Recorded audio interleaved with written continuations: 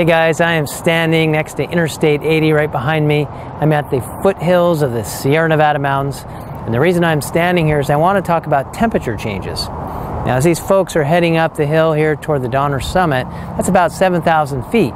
It's going to be colder up there in the mountains. As a general rule, it's about 3.5 degrees for that normal air temperature change as you go up. Now, there's another one too that I want to talk about, and that's expanding air. It's called adiabatic, or adiabatic, however you want to pronounce it. And as the air is forced up the mountains, it has nowhere else to go but up, right? Let's think of a storm or something like that coming in, and that parcel of air is forced up. You know, sometimes you'll buy like a potato chip bag at the store here down in the foothills, and by the time it gets up into the, the Sierra Nevadas, it's all puffed up. So that's actually air expanding, and you can see that with a potato chip bag. The funny thing is, if you were to stick a thermometer inside of that potato chip bag, it would actually be colder than the outside, and that's called adiabatic, and that rate is about 5.5 degrees, 5.6, depending on what number you're going to use as the air expands. So it gets cooler quicker, and that explains why we get clouds in the mountains. As that air is forced up, we'll get clouds, 3,000 feet. You'll see the trees change. It's a lot lusher. You'll see more snow and more rain there in the wintertime. So let's go take a look at how we calculate this on the whiteboard. All right, let's take a look at the whiteboard. How do we calculate temperature variations as you go up the hill when you're heading up to Donner Summit? Remember, we have two flavors, and we have the normal air temperature as you go up. It's about 3.5 degrees, and then you have this thing called adiabatic lapse rate. And the lapse rate means it's consistently changing, either decreasing or increasing as you head up. So let's take a look now at a few things I have on the board first. I have the elevations here. I've written them down on the left: 2,000, 4,000, 6,000, 8,000, and so on. Donner Summit's at about 7,000 feet, and we're also going to have a base temperature of about 80 degrees Fahrenheit. Okay, 80 degrees was about what it was like standing next to the freeway here. And then I put these rates down too that we're going to use here. Dry adiabatic lapse rate, that means there's no clouds. It's dry. So today, pretty much going up the summit, there were no clouds there, so you'd use this rate. It's about 5.6 we're going to use for this exercise. And there's one other thing I did not mention when I was outside, and that's if clouds form, we're going to use something called the wet adiabatic lapse rate. Okay, and I'm going to explain that here in a minute. That rate is lower at 3.2 degrees. And I've written it on the board here. And if you're doing a lab, it should be written down for you. Hopefully you don't have to memorize that. But if you do, it's not a big deal. So there's three different rates to use. So let's do this one real quickly here. If we're at 2,000 feet and we're at 80 degrees and we go up, let's say 1,000 feet, it's going to drop 3.5 degrees. If we go up 2,000 feet, it's going to drop 7 degrees.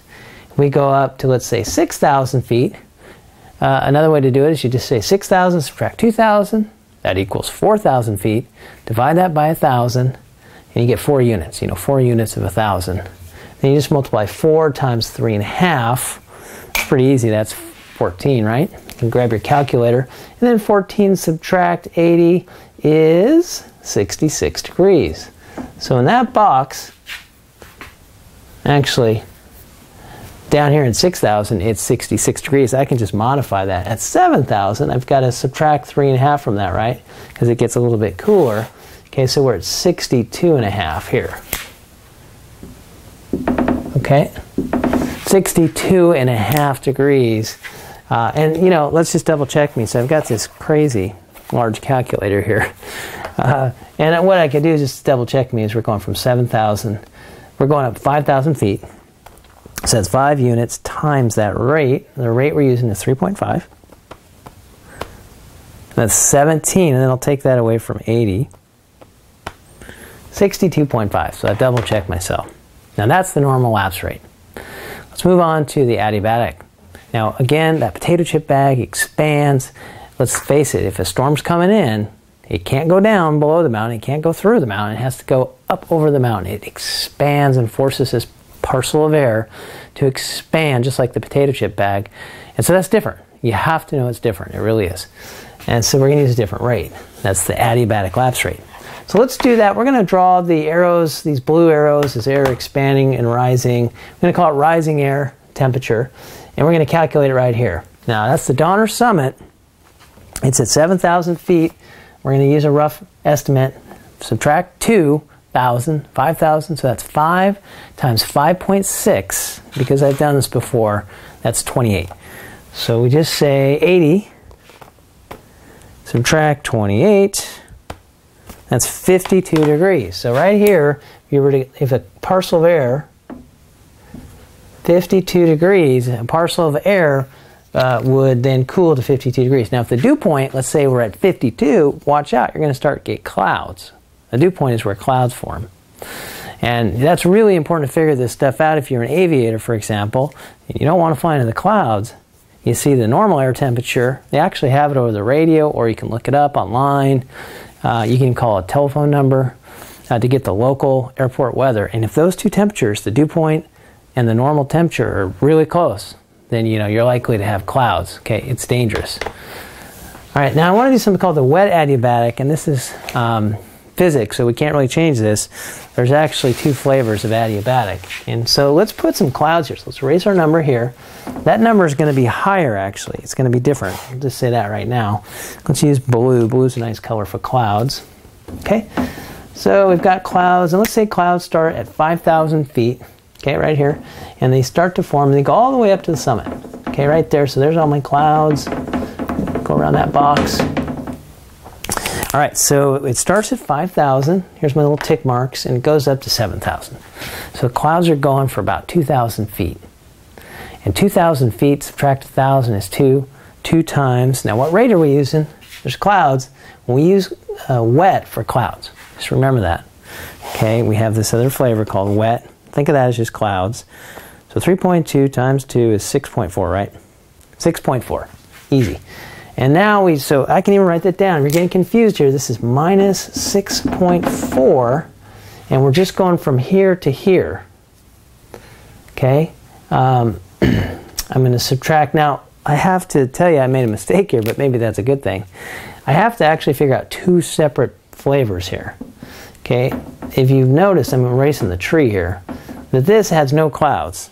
This, from 2,000 to 5,000, has no clouds. That's not wet. So this I have to actually figure out separately. There's two separate calculations. So this is 2 to 5, that's 3,000, or 3 times 5.6. So I'm going to do that right now. Times 5.6, and 16.8. So it's minus 16.8 here.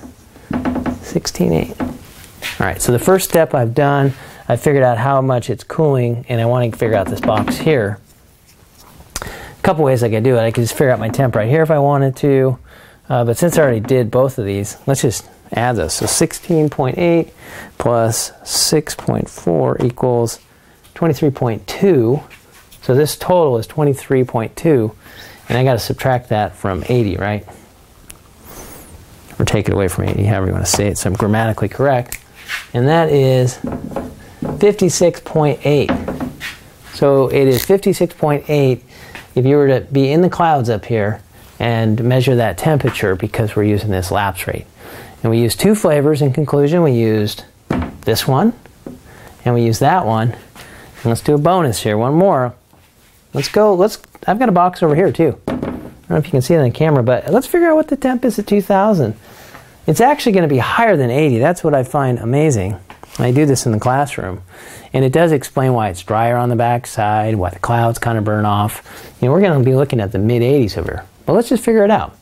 So we know that we're going from 7 to 2, that's 5,000 going down, or 5 units. And you got to know we add now. Okay, the air's getting hotter, so we're going to add temperature here. It's 28, got that memorized. So we just say 56.8 plus 28, and it comes out to 84.8.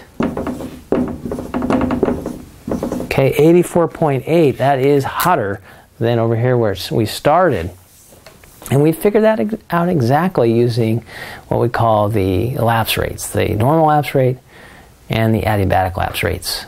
So try it yourself, and I hope you understand a little bit better. Next time you're out there driving around, you see those clouds evaporating on the backside, you might get an idea what that's all about, compressed air. And then also when you see those clouds when you're driving up into the hills and all of a sudden you're at, let's say, 5,000 feet and those clouds start to form, that's the adiabatic expansion going on.